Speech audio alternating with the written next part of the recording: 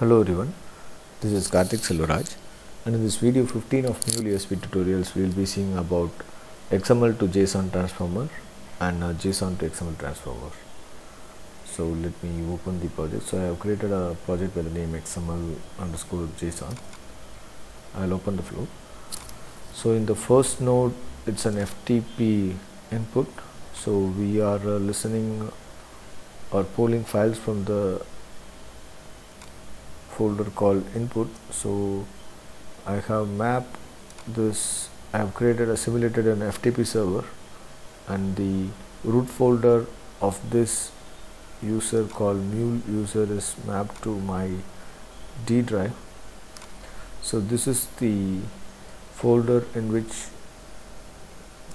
the flow will be listening. Next I have got a logger which will print me the payload that I am gonna pass. The next node we have is an XML to JSON. So if you can find this XML to JSON node under the transform component. So if I type XML, you can see we have an XML to JSON component. Just drag and drop it over here. Next we have a logger component which will print the payload. So when the message comes over here, it will be an XML message which will get printed, and when the message comes over here, the current JSON message will be printed. And we have an output FTP folder which will drop the message into an folder called output.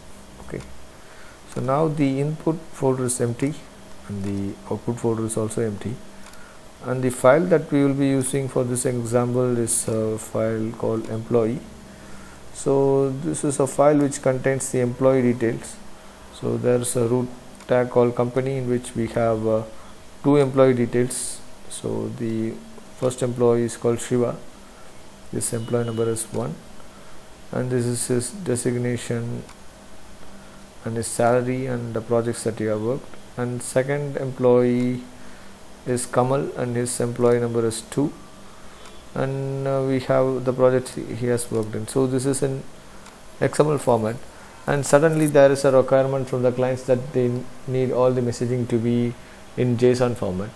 So if that is the case, we don't have to rewrite all the things again, because Mule ESB provides the ability to convert the XML message into JSON messages, which with just a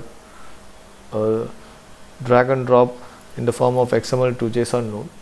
So now what I'll do is I'll just post this file and we can see how we can get the exact JSON equivalent of this XML message.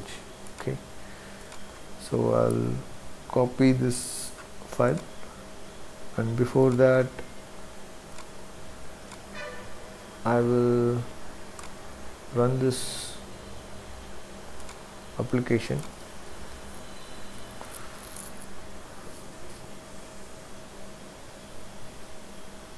So it has been deployed successfully. Now I'll post the file into the input folder. So now I got the output, and you can see that now it is in JSON format. So if you want to see it in proper format, you can use codebeautify.org, in which you have a JSON view. Delete this, and already this is in a beautify view. So you can see that now the equivalent XML is being changed into an JSON message over here.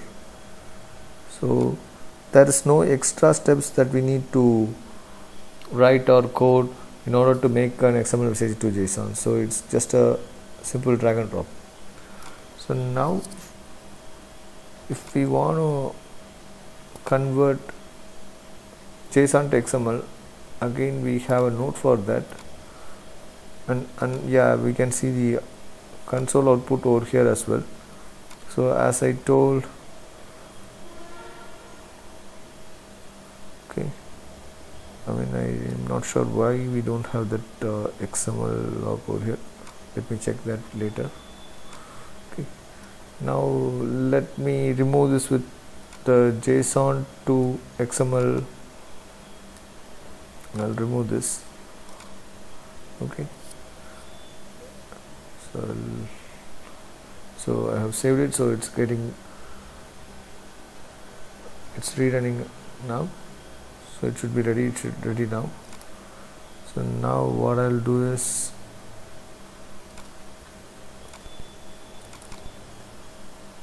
so I will create a file,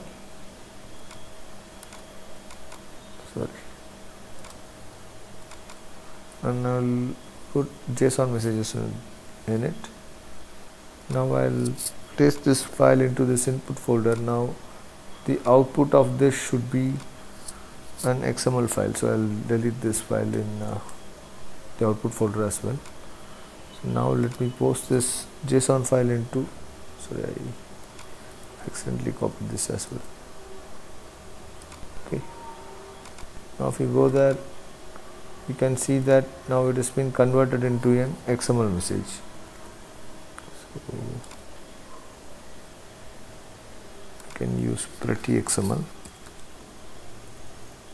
Okay.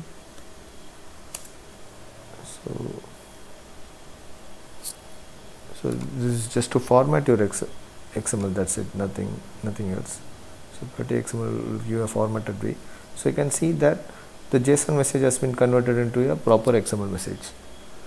So this is how you use XML to JSON and JSON to XML transform. So that's all for this video. So I will see you with some other video in my next tutorial videos. So thanks for watching this. Bye.